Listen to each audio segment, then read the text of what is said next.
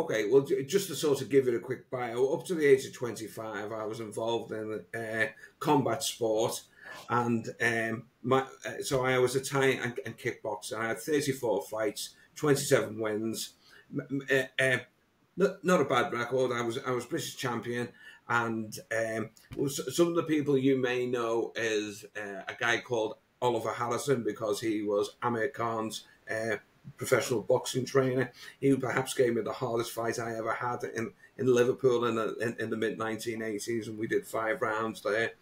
And my last fight being in Miami in 1988, and I had a fantastic fight, and it became my last fight not because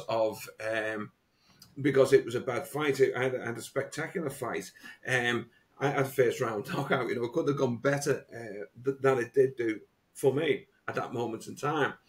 And I just felt as I lost my passion, and I needed to move on. So that happened